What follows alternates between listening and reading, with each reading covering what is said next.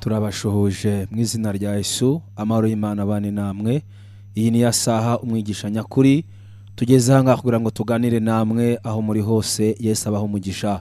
Turashimira Imana data wa twese itugejeje hano, Mana yo mu ijuru, Mana ikiranuka, Mana y'ubuntu, Mana y'ubutware, Imana yumva kandi Imana ireba. Tugushimiye neza yawe n'ubuntu bwawe, tugushimiye umugambi mwiza dufiteho, tugushimiye ku mugambi ufite ku banyarwanda, tugushimiye ku mugambi ufite ku ishuri rya Destiny Leadership, tugushimiye ku mugambi ufite ku itorero Karovari, tugushimiye ku mugambi ufite mwami ku bantu bose bakurikiranye radio Umucyo. Reka ya masaha imbaraga z'Imana ziganze kuri buri wese. Reka iri jambo tuje gutanga aha hantu mwami rihindura ubuzima bwa buri wese. Reka buri muntu wese mwami Imana udukurikiranye, reka uyu mwanya ahore n'imbaraga z'ijambo ryawe. Urakoze kuri kumwe natwe, turasenze dusaba ngo Umwuka Wera akore ku bantu bose batwumvise mu izina rya Yesu, amen. Yesu abaho umugisha.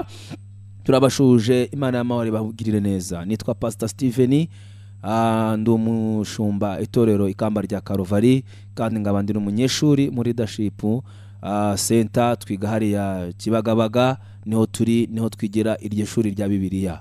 Imana rebaho umugisha. Uyu ni wa mwanya umwigisha nyakuri. Reka ngusabe niba ubishoboye ufata telefone yawe uhamagara abantu be cyangwa batatu babire ngushyira kuri radio Umucyo ukurikire umwigisha nyakuri, kandi mu by'ukuri ubikoze urabugize neza. Ndabizi ko Imana iraguha umugisha rwose, kuko umugambi w'Imana no gutuma twamamaza ubutumwa bwiza.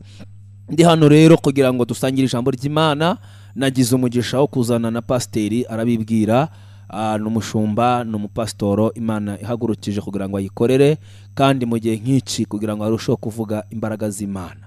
Reka rero niwe uri butangire kugira ngo ngenze kuza soza. Reka tumwakire, araza kubibwira noneho ahita akomeza n'inyigisho y'ijambo ry'Imana. Yesu aguha umugisha. Pastor, turakwakiriye. Amen. Yesu ashimwe. Ndabasuhuje mwese abaduteze amatwi. Nitwa Kananura Liliane, ndi umushumba w'itorero ikamba ry'Ikaruvari. Pastor STIVEN ni umutware wanjye. Shimye Imana impaye kugera aha, kandi impaye ijambo ngo nganire namwe. Shimye Imana cyane rero ikiturinze, ibanye natwe, iturindiye mu murimo wayo. Ndayishimye iturindiye mu mubiri yaduhaye. Ndayishimye kubw'imbaraga n'amavuta yatanze mu itorero. Ndayishimye ahigejeje ikora. Reka dusangire ijambo ry'Imana rero rifite intego ivuga ngo gutegereza Uwiteka. Ijambo ry'Imana turarisanga mu maganya ya Yeremiya igice cya 3 umurongo wa 25 na 26. Reka dusome mu izina rya Yesu. Uwiteka abereye mwiza wamutegereje n'ubugingo bw'umushaka. Ni byiza ko umuntu yiringira ategereje agakiza ku Uwiteka atuje. Reka twongere dusome no muri Zaburi 18 igice cya 18 umurongo wa 27. Kutanduye uziyerekana nk'utanduye, ku kigoryi uziyerekana nk'ugoramye. Yesu abaho umugisha. Tugiye gusangirira ijambo rero mu minota mike dufite. Tugiye kuganira akamaro ko gutegereza Uwiteka. Ijambo ry'Imana natubwiye ngo Uwiteka abereye mwiza wamutegereje. Ni ukuvuga ngo udategereje Uwiteka we nta mubera mwiza. Hari abantu muri iki gihe basigaye bafata Uwiteka cyangwa gukorera Imana nko kumuguriza. Hari abantu bagira ngo baba bagurije Uwiteka ngo ahita bishyura. Uwiteka nimba kubwiye ngo itanga iki, ukitanga ukavuga ngo ubwo ngo ntanze amafaranga ya naya ngo ejo azaba yampaye inzu. Ugasanga uravuze ngo kuko ngewe ndi umuririmbyi muri korari niyi Uwiteka arankorera ibi. Yego rwose azabikora, ariko hari kondisiyo urasabwa gutegereza. Ngo Uwiteka abera mwiza wamutegereje.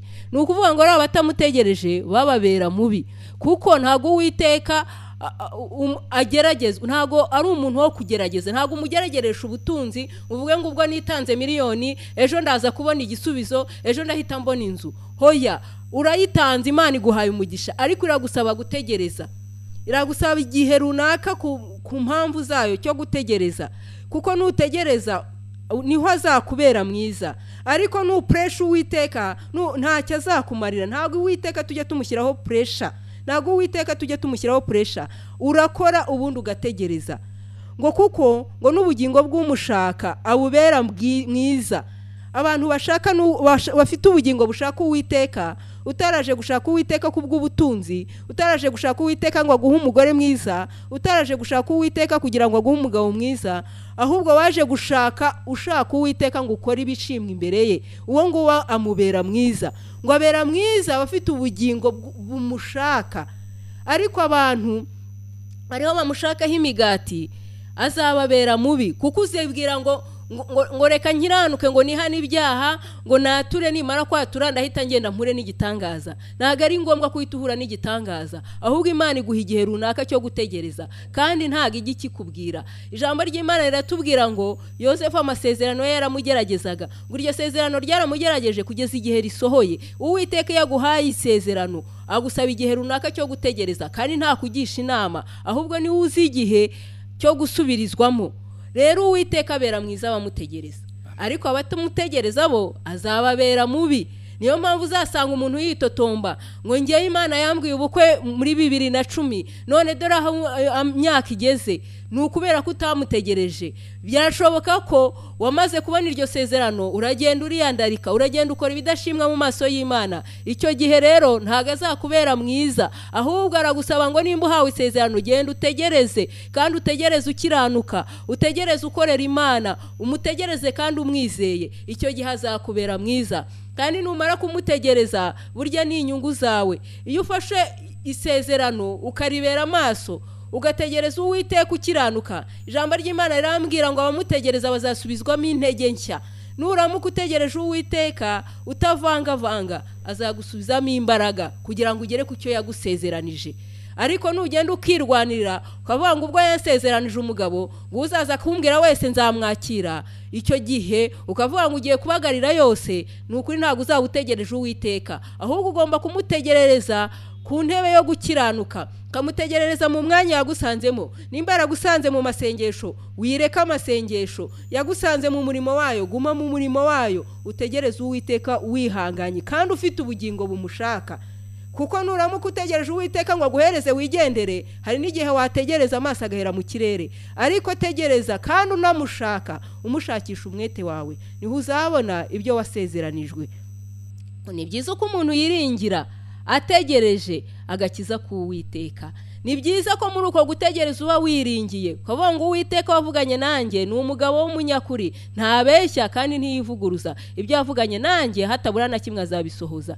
Arakubwira ngo ugomba gutegereza agakiza ku Uwiteka utuje. Aho hantu uri haturize, reka gusakuza mu kigeragezo, reka kuvuza induru, reka kuvuga ngo Uwiteka arabeshya, reka kuvuga ngo abahanuzi barabeshya. Umuhanuzi ashobora kuba ataranakubeshye rwose, ahubwo ari wowe ubuze gutegereza. Wituka abakozi b'Imana rero, wikwivovota, ahubwo ngo tegereza utuje.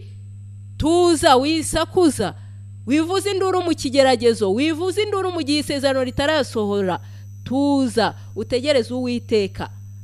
Amena, amena. Ijambo ry'Imana ryongerera tubwira ngo utanduye yerekana nk'utanduye.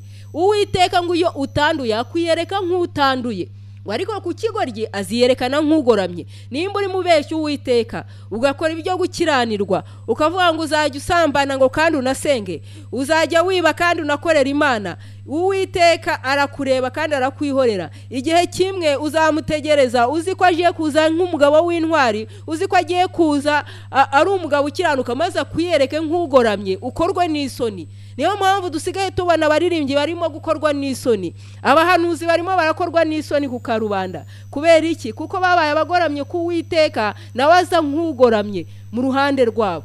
Ariko nuramuka uko ubaye uwera mu maso y'Uwiteka, nawe azagukorera ibyera. Nukiranuka nawe azakubera ukiranuka, kandi nukora ibishimwa nawe azagukorera ibishimwa. Abantu bazashima izina ry'Uwiteka bamaze kubona ibyiza gukoreye. Ariko nugorama Uwiteka nawe azakwiyereka nk'ugoramye.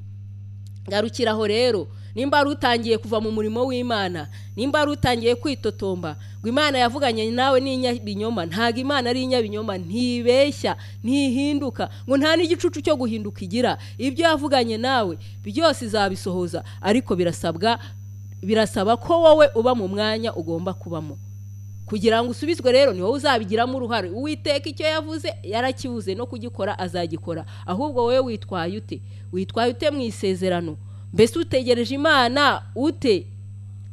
mbese amagambo ari kuva mu kanwa kawe ameze ate? Aho ntucitse intege, wicika intege kuko Uwiteka abera mwiza abamutegereza. Numutegereza ukiranuka nukuri azakubera mwiza, azakuremera iby'igiciro, azagutangaza, n'abazabibona bazatangara. Ariko wowe nucika intege ukabivamo, ntuzabeshyere Uwiteka, ntatinda, aza mu gihe cye. Kandi nta muntu ujya umushyiraho pressure, ntago amasengesho menshi ari yamushyiraho pressure, ahubwo kumutegereza utunganye nibyo bitumaza, kandi akaza neza, akazira igihe. Uwiteka rero ntabeshya, si umunyabinyoma, ntajya ahinduka, ahubwo ihangane mu kigeragezo urimo, wihanganira isezerano Uwiteka yaguhaye. Ibyo yakubwiye byose ni wowe ugomba kubibera amaso, kuko icyo Uwiteka yavuze azagisohoza. Ariko we nuva mu mwanya, nutaba mu mwanya umwe, nutamushakana umwete, nimba ubugingo bwawe burimo gushaka ibisubizo butariho gushaka gukiranuka n'agakiza k'Imana, ntuzarenganye Uwiteka ibyo yakubwiye bidasohoye. Twasomye inkuru z'Abayisiraheli ukuntu bahagurutse muri Egiputa bagiye i Kanani. Imana yababwiye ko ibajyanye i Kanani, ariko bageze mu butayu baritotomba, barasambana, bakora ibyangwa n'Uwiteka, batuka Mose, nta kibi batakoze, ariko ngo abitotombeye Imana, abasambanye bakoze ibyaha bitari bimwe, baguye mu butayu. Hasigara abagabo babiri bategereje Uwiteka, Kalebu na Yosuwa.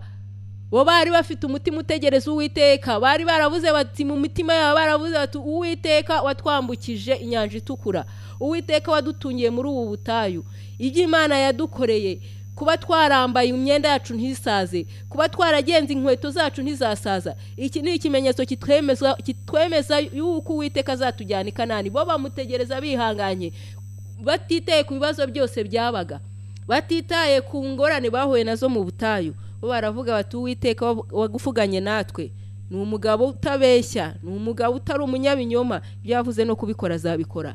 Igihe kiragera Uwiteka ajya kubagerageza, abajyana ahantu i Kanani. Babona ukuntu hari abagabo barebare banini, babona ukuntu abanyekanani ari abanyembaraga, ariko kuko abo bagabo bategereje Uwiteka, bibutse imirimo Uwiteka yakoze mbere, baravuga ati Uwiteka ibyavuze no kubikora azabikora. Bituma badaterwa ubwoba n'ibyo babonaga. Ibihanda bahuye nabyo ntibyabateye ubwoba, kuko bari bategereje Uwiteka. Ijambo ry'Imana rikatubwira ngo utegereze Uwiteka azasubizwamo imbaraga nshya. Iyo utegereje Uwiteka ukagera mu kigeragezo gikomeye, ukagera aho uhura na Goliyati, ukagera aho uhura n'ibihanda, Uwiteka ahita guha imbaraga nshya. Ntabwo ibyo biba bikiguteye ubwoba, kuko wategereje Uwiteka. Rero mwicika intege, mwifata Imana nk'inyantege nke, mwifata Yesu nk'umugabo ubeshya, mwikwirirwa mutuka abakozi b'Imana ngo barababeshye, ngo babahanuriye ibinyoma. Yego hari abahanuzi b'ibinyoma bariho, ariko wowe icyo wavuganye n'Imana ni ikihe? Ese Imana ntiyigeze igusura mu nzozi? Mbese ntiyigeze ikuganiriza mu ijambo ryayo? Nimba hari icyo Imana yavuganye nawe ikongera ikagisubiramo, menya ko icyo yavuganye nawe izagisohoza. Ahubwo we ba mu mwanya wo gutegereza, dinda izamu ryawe neza, naho no kubikora izabikora. Ibitinyisha abandi ntibizagutinyisha mu gihe cyose uzaba uhagaze mu mwanya Uwiteka gushakamo, umutegereje. Inzara niza ukamutegereza, azayikuvanamo amahoro. Ubusiribateri n'ubutindama ariko utegereje Uwiteka azabugukuramo amahoro. Ubukene nimba uburimo ariko utegereje Uwiteka azabugukuramo amahoro. Wowe gira ubugingo bumushaka gusa, naho ibindi byose azabikora, kuko si umubeshyi, si umuhemu. Ni byiza rero ku muntu yiringira ategereje agakiza k'Uwiteka atuje. Amen. Yesu aduhana umugisha. Muramwumvise ni Pastor Liliane Kananura, n'umuyobozi n'umushumba, dufatanya umurimo w'Imana. Imana imuha umugisha, yabwirije ku ijambo bita gutegereza. Imana ihabwa icyubahiro. Nanjye ntabwo ndi bujye kure y'iryo jambo, ndaza guhagarara muri iryo jambo bita gutegereza. Bwana sifiwe sana.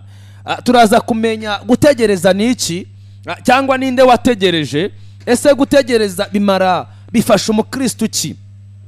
Atubwiye amagambo bivuga ngo kumunyembaraga Imana izerekana nk'inyembaraga, ku kigoryi imana izerekana nk'ikigoryi. Bishatse kuvuga ko uburyo ufata imana n'uburyo ugendana n'imana izakwereka muri ubwo buryo. Harageze ko umenya ukuri kw'ijambo, ukamenya gukora kw'imana. Hari abantu baduteza amatwi, hari umuntu ufunguye radio Umucyo, ndagira ngo ubwire ngo iki ni ikiganiro umwigisha nyakuri. Uwo wumva ni Pastor Steven, turi kumwe na Pastor Liliane Kananura, turabashumba bitorero ikamba rya Karuvari.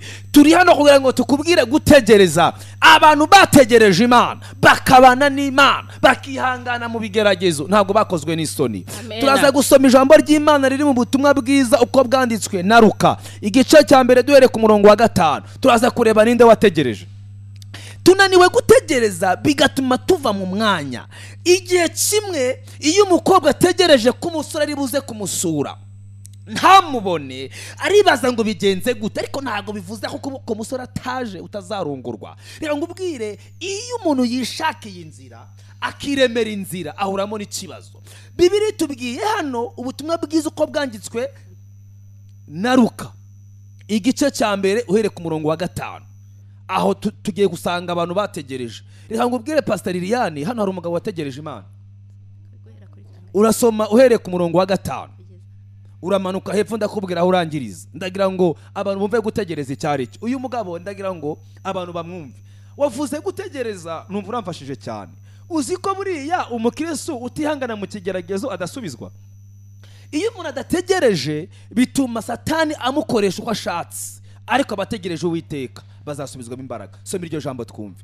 Ku ngoma Herodi umwami w'Yudaya hariho umutambyi witwaga Zakariya wo mu mugabane wa Biya, wari ufite umugore wo mu bakobwa ba Aroni witwaga Elizabeti. Yego. Bombi bari abakiranutsi imbere y'Imana, bagendera mu mategeko n'imihango by'umwami Imana byose ari inyangamugayo.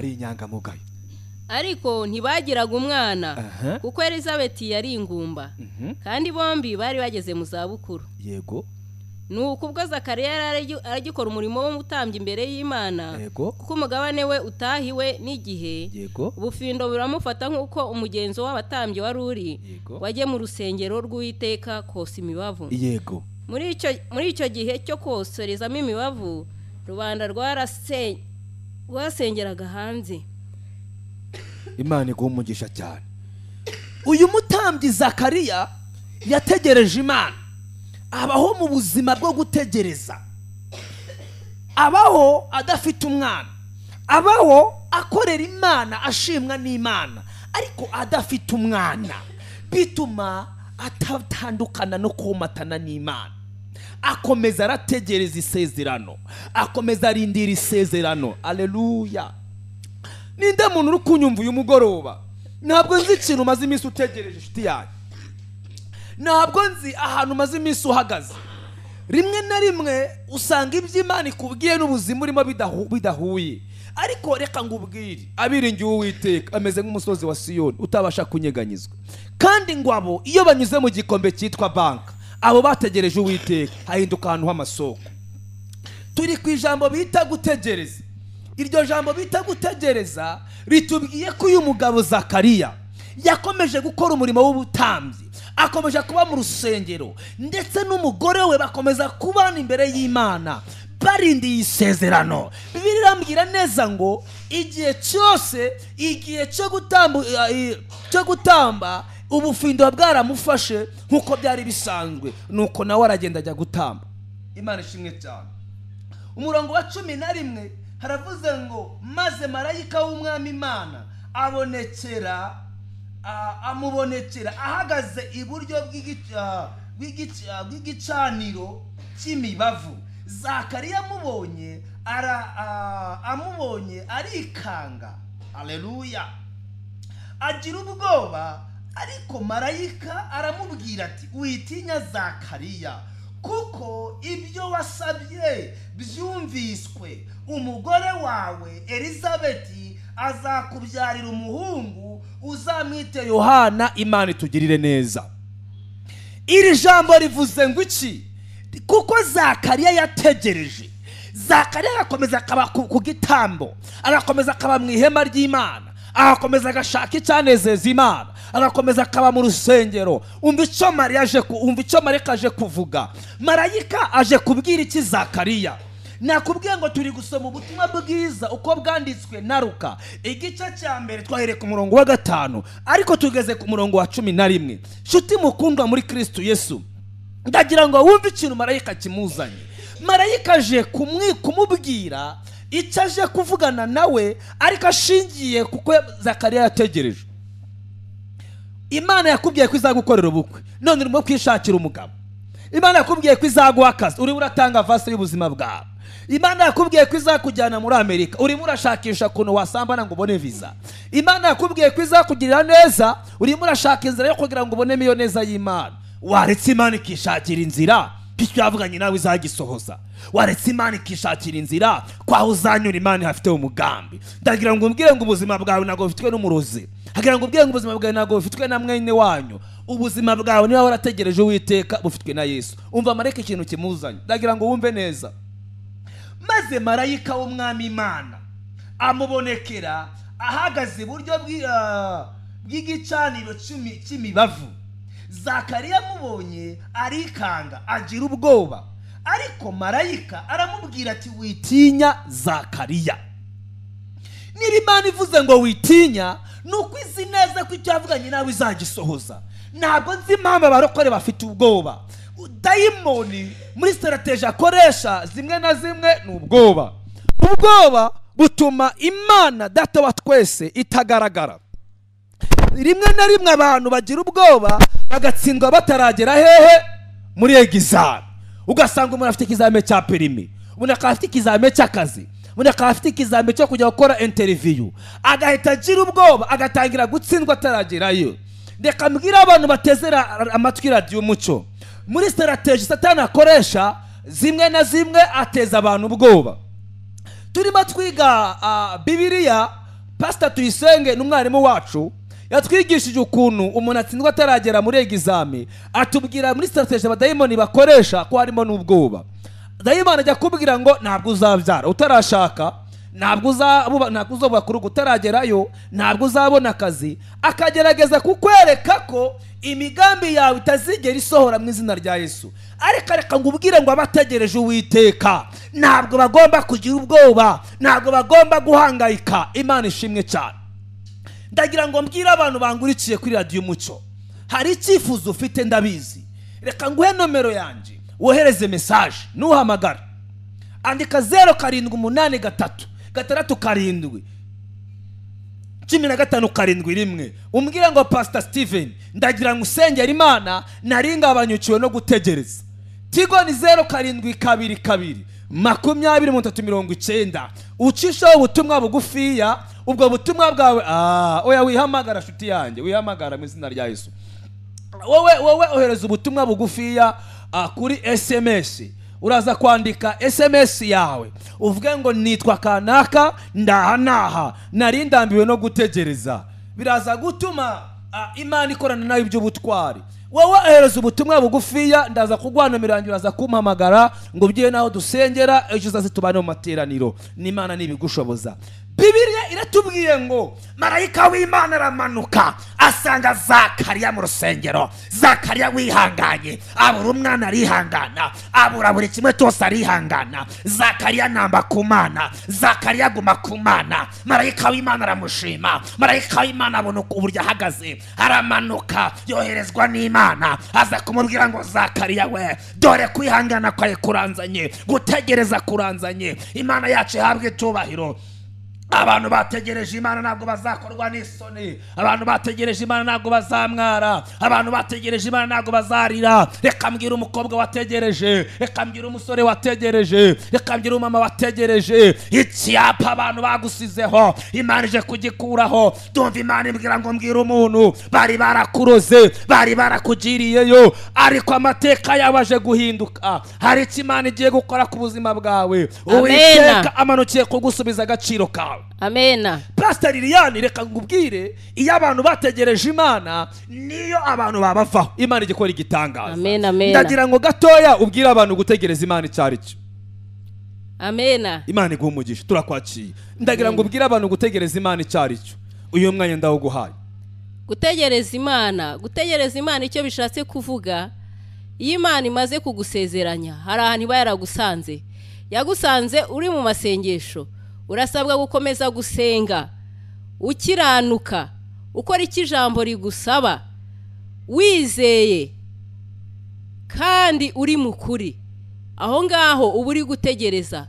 Igihe cyose uri mu mirimo Uwiteka yagushyizemo, nimba yaragusanze mu murimo akakubwira ngo nzagutabarira mu murimo, ukaguma muri uwo murimo ukawukora ukiranuka, ukawukora uwereka Imana, ugasenga wizeye, ibyo Imana yavuganye nawe irabisohoza. Ariko nuramuka uvuga ngo urategereza, ariko warangiza ukajya kwishakashakiriza ukavuga ngo ntegereje Imana, nyamara iyo bigeze nijoro nta buhamya buba bukigaragara.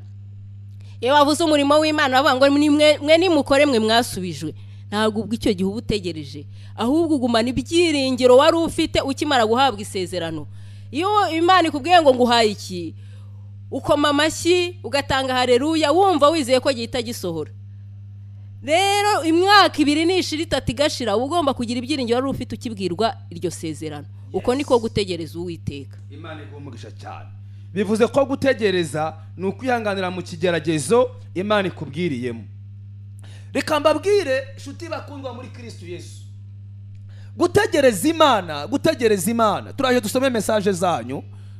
Nakubwiye kuri bwohereze message yawe kuri 078 uri 078 rimwe 7 gatatu rimwe 00 iyi ni nomero yanjye. Uraza kohereza indi message yawe 078 gatatu gatandatu 7 15 71. Iyo nayo uraza koherezaho message 71. Imana itugirire neza. Indi nomero yanjye ni 07 kabiri ni 07 22 20 30 aho naho uraza kohereza message yawe. Reka Liliana nawe aguhe nimero ye. Imana itugirire neza. Bibiliya iratubwiye ngo ikintu Imana yavuganye nawe, niba Uwiteka yarakubwiye ngo hagarara aho ngaho niho nzagusanga, bigusabye gukomeza utegerereza aho ngaho, kandi aho ngaho Imana igusize ni naho izagusanga ihagutabarire. Rero kirazira kikaziririza kuva mu mugambi w'Imana. Imana itugirire neza cyane. Hari umuntu ufunguye radio nonaha ashaka kwibaza ngo ni ibiki. Uyu ni Pastor Steven wumva. Nitwa Reverend Pastor Steven, ndi umushumba w'itorero ikamba rya Calvary. Turi mu kiganiro umwigisha nyakuri, turi kumwe na Pastor Liliane Kananura, niyo watugejeje ijambo ry'Imana bita gutegereza. Ese gutegereza bivuga iki? Ni bande bategereje? Hari ibyanditswe yasomye araza kubisubiramo, nanjye nasomye icyanditswe kiri ubu butumwa bwiza uko bwanditswe na Luka igice cya 2 duhere ku murongo wa 5. Rero Saduraka Meshaki na Bedenego bigeze bategereza Imana, bageze no mu muriro. Aho bageze no mu muriro, Imana igaragara mu ruhande rwabo kuko bategereje Imana. Abarokore bananiwe no gutegereza. Imana yikubwiye ngo nzaguha umugabo, yikubwiye ngo nzaguha akazi, wowe komeza utegereze ijambo, komeza utegereze ubwo buhanuzi. Iyo Imana ivuze irasohoza. Yeremiya igice cya 1 ari ijambo ry'Imana rihari. Reka ngubwire ndashima Imana. Igice cya 1 umurongo wa 1 hari cyo ngiye kuvugaho gatoya. Bibiliya itubwiye ngo iki kwa Yeremiya. Iyo dusomye, reka dusome ku murongo wa 11. Yeremiya igice cya 1 umurongo wa 11 havuze ngo iki? Ijambo ry'Uwiteka rinzaho riti, Yeremiya we uruzi iki? Maze ndavuga nti nduzi inkoni y'umurinzi. Maze Uwiteka arambwira ati, wayiroye neza kuko ndindi ijambo ryanjye kugira ngo ndisohoze. Imana igumugisha. Bibiliya iratubwiye ngo Yeremiya we, ijambo ry'Uwiteka rinzaho riti, Yeremiya we uruzi iki? Maze ndavuga nti nduzi inkoni y'umurinzi. 2:12. Maze Uwiteka arambwira ati, waroye neza kuko ndindi ijambo ryanjye kugira ngo ndisohoze. 13. Ijambo ry'Uwiteka rinzaho ubwa 2 riti, uruzi iki? Ndamusubiza ati, ntuzi inkono ibira. Imana ishimwe cyane. Ijambo iyo rigarutse ku muntu rikamusanga aho yari ahagaze, rikamusanga mu mahirwe. Izo nimero naguhaye zifite WhatsApp, cyokoza message kuri WhatsApp nta kibazo. Mukanye ndaje ngo bwira aho dusengera. Iyi ni umwigisha nyakuri, twiga muri Bibiliya. Dufite ishuri rya Bibiliya twigamo hari ya Kimirongo Leadership Center. ubu bumenyi twabukuye mu ishuri. Ndaguha nimero ya pastor wanjye ariwe mwarimu ariwe directeur w'ikigo. Ubishaka kuza kwiga ni karibu. Tugiye gutangira kwandika abanyeshuri. Imana ikugirire neza. Bibiliya yavuze ngo Yeremiya uruziki, hamubwira ngo nduzi ngo ni y'umurinzi, ngo dore waroye neza ko ndindi ijambo ryanjye. Reka ngubwire ngo Uwiteka Imana ya Aburahamu na Isaka na Yakobo ntabwo izagukoza isoni imbere y'abanzi bawe.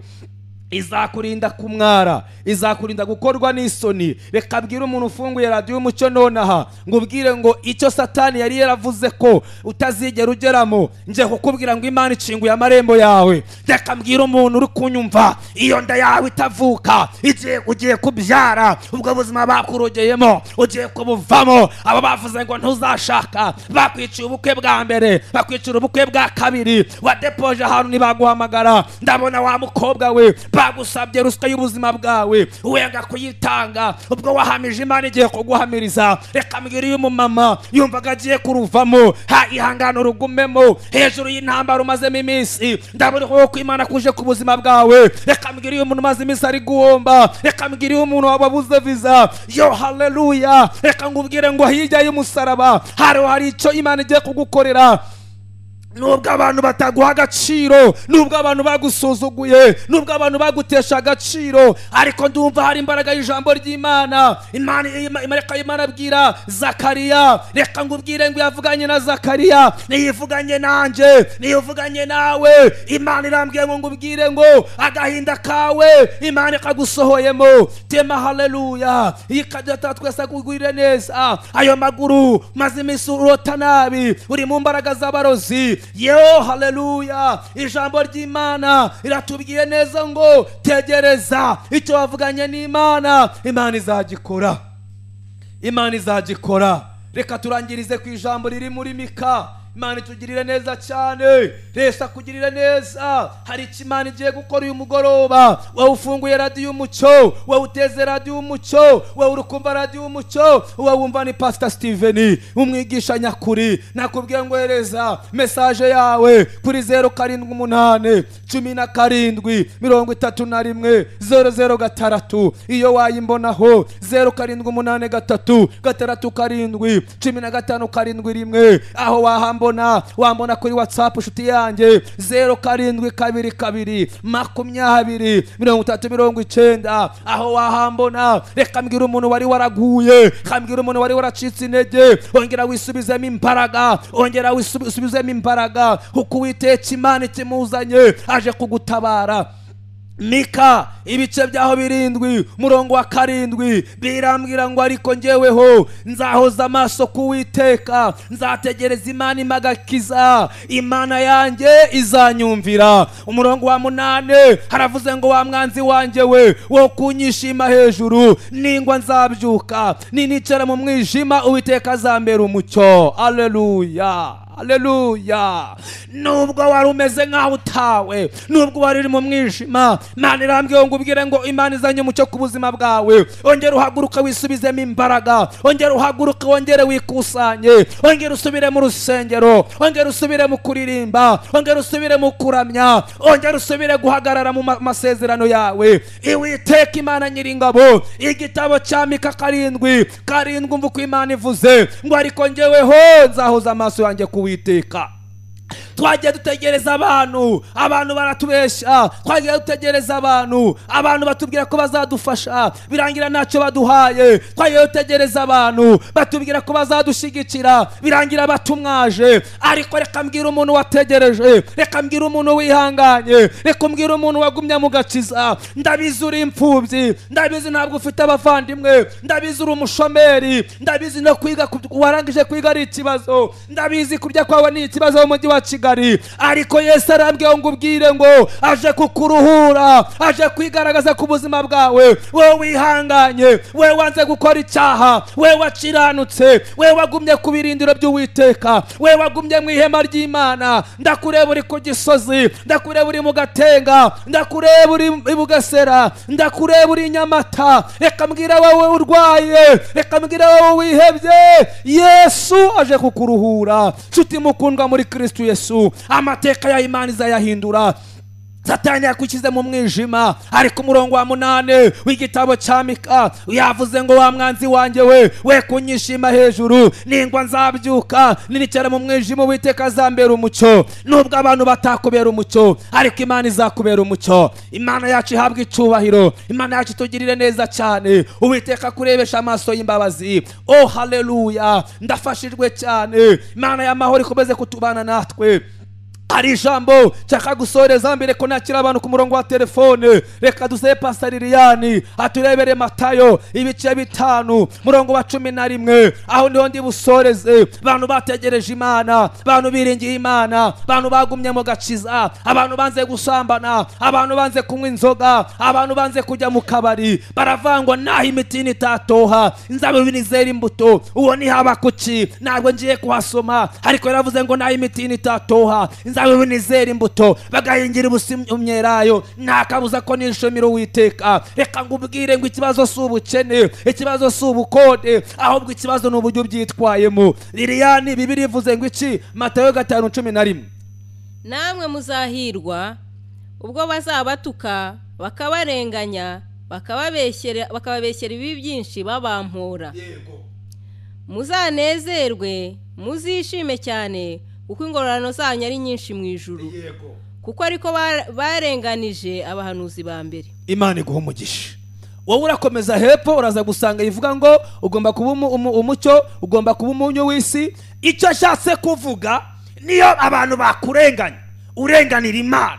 Paulo yaravuze ngo ibyari ndamu yanjye nabibonye nk'igihombo kubwo gutunga Kristo, kubwo kuronga Kristo. Reka mbwira abanyarwandakazi, reka mbwira abantu bangurikiranye bari hanze, reka mbwira umuntu wese ukurikiranye radio Umucyo, haba kuri internet, haba kuri radio Yumva. Uwo wumva ni Reverend Pastor Steven. Ndiyo ndakubwira ngo gutegereza Imana, maruwa gutegereza Imana. Nakubwiye uburyo Imana abantu bayitegereje. Twagiye tubabwira abantu bihanganye mu kigeragezo bitwa abanyehirwe.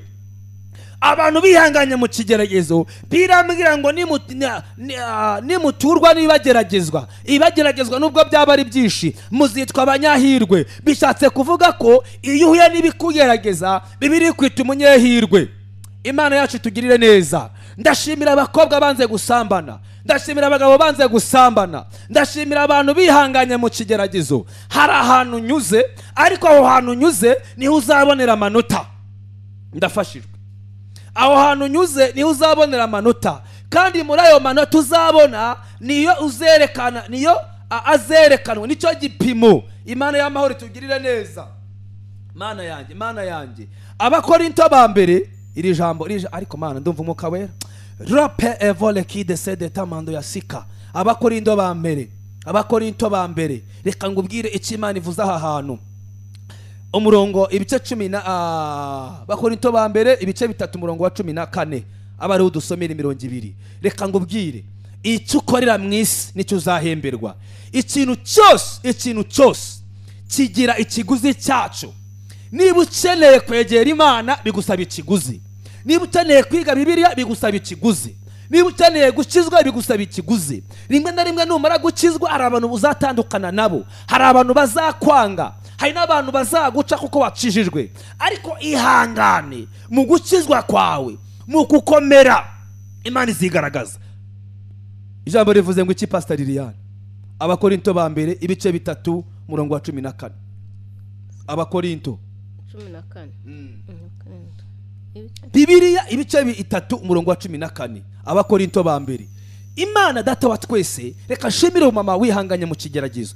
Mama kuba warihanganiye mu bukode ugapfakara ugakomeza ugasenga. Ndashimira mama mbona wanze gushaka umugabo amaze gupfakara. Mama Imana iguha umugisha. Ndashimira umukobwa ubukwe bwa mbere bwarapfa akomeza arasenga. Ndashimira mama uri kunyumva uri Kabeza uri mu kigeragezo akomeza agasenga. Ndaje some message zanyu ni 078 gatatu gatandatu karindwi 15 karindwi rimwe iri kuri WhatsApp 078 rimwe karindwi gatatu rimwe 00 iyo ureza message. Tigo 07 kabiri kabiri 20 tugiye gusomera ijambo dite dusoza. Mbite mbabwira aho dusengera nyuma twakira abantu ku murongo wa telefone. Abakorinto ba mbere ibice 3 umurongo waho wa 14. Umurimo w'umuntu uyubatse kuri urwo rufatiro nugumaho azahabwa ingororano. Yego. Ariko umurimo w'umuntu nushya azabura inyungu, nyamara ubwo azakizwa ariko nkukuwe mu muriro. Amen. Imana iguha umugisha. Bivuze ko umurimo w'umuntu ni igihe yakoreye Imana mu kigeragezo akemera agategereza Imana. Imana y'amahoro ibagirire neza. Dusengera hehe rero? Dusengera mu Kagarama. Utega imodoka aho waba uva hose, utega imodoka igiye Kicukiro centre, urazamuka wagera ku karere ka Kicukiro, hari dodani ya mbere, hari icapa uhita ugeraho. Uva kuri icyo cyapa uva mu modoka uhita ureba haruguru gatoya ari umuhungu wa Tigo, hari agahanda ko kuri Sport View, uhita ukata muri ako gahanda. Iyo ugeze imbere gatoya uhita ubona umuhanda w'amabuye, uhita ubona ikigo cy'amashuri, uhita umanuka gatoya ugahita ukata muri ako gahanda. Urusengero ruraha imbere ni ku Ibanza bya Rujugiro niko bahita, ni inyuma y'akarere ka Kicukiro. Aho waturuka hose, wava i Bugesera, wava i Nyamata, aho wava hose tega imodoka, ngwino uhure na Yesu, ngwino dusengana Imana, wongere usubizwemo imbaraga, wiga ijambo ry'Imana. Dusenga ryari? Dusenga kuwa gatatu, dutangira saa 3 tukageza saa 10, tugasenga kuwa gatandatu kuva saa 3 kugeza saa 10, tugasenga ku cyumweru kuva saa 7 kugeza saa 11. Ndatumira buri muntu wese kugira ngo azabane natwe. Nshuti yanjye mukundwa muri Kristo Yesu, ndakwarikira kuza kubana natwe iyo tuzadufite umugore wo kuramya no guhimbaza Imana. Ndakuraritse, nitwa Pastor Steven, ndagutumira kugira ngo uze ubane natwe muri ayo materaniro. Imana itugirire neza. Yesu aguha umugisha. Wowe uzaba natwe kuwa gatatu. Twasenze kuwa gatatu, harabo twasenganye bagiriwe umugisha, harabo twabanye uyu munsi bagiriwe umugisha. Hari ubuntu bw'Imana buri ku buzima bwacu, hari ubuntu bw'Imana twasigiwe kugira ngo turusheho kuguhesha umugisha. Reka ndari ku muntu sinzi aho utuye, ariko reka nguhamagarire kuza kubana natwe mu ijambo ry'Imana.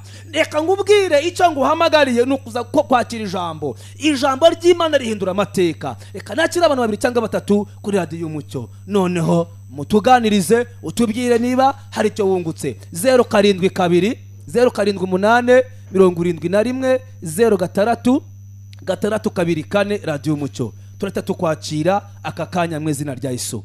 Niba uhari turagufata, niba udahari kandi turaguha nimero zacu. Imana y'amahoro ibaho umugisha. Gutegereza Imana.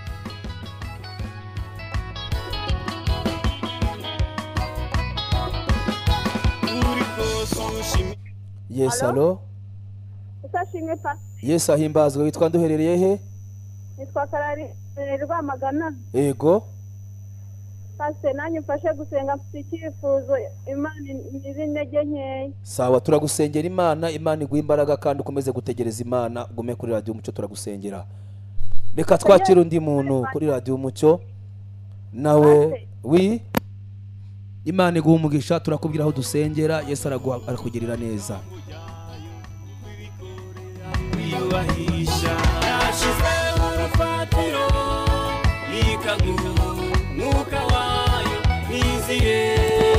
Yes, hello. Muraho neza Pastor. Muraho neza. Nitwa Pascaline ndi Bugesera. Witwa Pascaline uri Bugesera. Yego. Imana rwose kubw'ijambo mutwigisha. Ubuje gutegereza Imana akamaro kabyo. nabyumvisha ariko mugomba kunsengera kuko nsigaye nsa nk'uwaguye mu gakiza mfite intege nkeya. turagusengera ube hafi ya radio umuco kandi turagwanemera yacu kugira ngo uzaze tubaye n'andi materaniro Imana iguhe umugisha. Birambira ngo nk'uko icyuma gicyaza ikindi niko abantu basengana buri umwe akazamura mugenzi we. Imana y'amahoro ikugirire neza kandi Imana irabizi rwose kuko Imana ibyo yakoze n'ibyo byinshi n'ibisigaye izabikora. Tuba tugomba no kubanza gushima ibya mbere yadukoreye. urakoze cyane. Yesu aguhe umugisha. Imana ibaha umugisha kandi Imana ijya ibarinda ibaha amavuta rwose kuko uradukorera rwose kandi udukorera umurimo w'Imana uko bikwiriye. Amina. Imana iguhe umugisha. Imana ibarinde ikomeze kubagirira neza. Amen. Ya Imana iguhe umugisha. Ushobora kuba ushaka kwiga Bibiliya, nakubwiye ko dufite ishuri rya Bibiliya. Ya dutanga ibyiciro bitandukanye ariko dufite directeur w'ikigo. Ndifuza kugwa nimero kugira ngo ushobore kuza kwiyandikisha ucyaza ubwenge. Imana izaguha umugisha. 0788 andika nimero ya directeur w'ishuri ryacu twigamo Bibiliya 078888 ni 83 ndayisubiramo 078888 uwo ni directeur w'ikigo cy'ishuri. Ngewe nomero yanjye wifuza kubaza kwa natwe materaniro y'ejo kugira ngo dusenge Imana. Dusenge ejo kuva saa 7 kugeza saa 11 tugasenga kwa gatatu saa 3 saa 10 no kwa gatatu saa 3 saa 10. Dusengera hehe? Ni Kicukiro mu Kagarama. Uvuye aho watega hose imodoka igiye Nyanza ukaviramo hejuru haruguru y'akarere hari icyapa kiriho urenga dodani ya mbere ugahita uvamo ureba haruguru gato ya Sport View winjiramo gato cyane ugahita ugera ku muhanda w'amabuye uhita utugeraho. Utushatse kutukira ngo tukuyobore rero andika 0717310006. Iyo ni nomero yanjye. Indi nomero wambonaho 0788 71571. Iyo ni MTN nayo. Tigo ni 0722203090. Reka dusenge Imana. Mana mu izina rya Yesu Kristo w'i Nazareti, sengera abantu bose badukurikiranye. Ndasabira buri muntu imbaraga zo kugutegereza. Reka amavuta yawe ajye kuri buri wese wagutegereje. Zakariya kugira ngo asubizwe nuko yagutegereje. Mana sengera abanyarwanda n'abanyarwandakazi, abantu bose bihanganye bagategereza Imana. Reka babone ukuboko kw'Imana.